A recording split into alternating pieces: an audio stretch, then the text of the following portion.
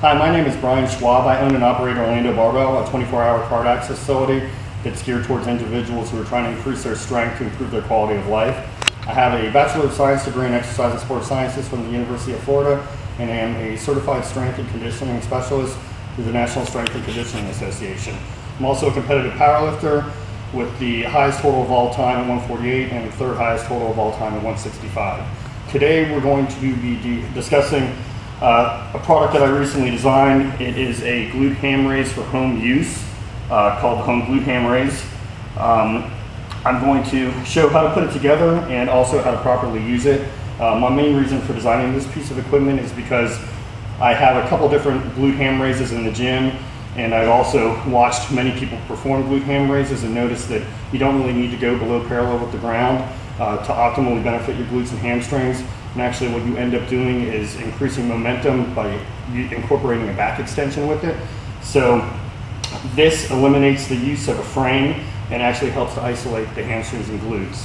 When your home glute ham arrives, it's going to be in 4 different pieces. You have the knee pad, the foot plate, the leg holder, and the additional piece which is used to add more weight if necessary to counterbalance on the back end. So all you need to do for assembly, it's pretty simple, is just slide the knee pad into the foot plate.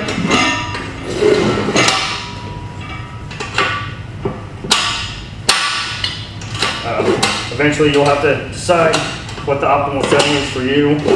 For me, it is having 2 holes showing. You can set the foot holder at 2 different positions. To use the glute ham properly, you're going to want it higher up. If you want to do abs on it, you're going to want it lower down. So we're going to have it at the higher setting right now. And another great benefit of the home glute ham raise is that you can incorporate it with a push-up. So for individuals who may have a hard time performing a glute ham raise on their own, they can incorporate a push-up and gradually use less and less upper body assistance while using more and more glute and hamstring strength. So ideally what you want to do when you get set up is make sure that your knees are just right above the ground. So maybe an inch or 2 above the ground, like mine are. That way you're going to get the most range of motion, and you're also going to put less excessive stress on your hamstrings. So I'm going to go ahead and do a few reps so you can get an idea. I'm going to do both a few assisted and then a few without. Actually, before I do that, I need to put the counterbalance on. I found that ideally, for counterbalance, you need approximately 25 pounds of weight per 100 pounds of body weight. I weigh about 175 right now, so I'm going to put a 45 and a 25 on top. All you do is slide it on the back, very simple. I'm ready to go. So like I said, position your knees right off the end of the pad.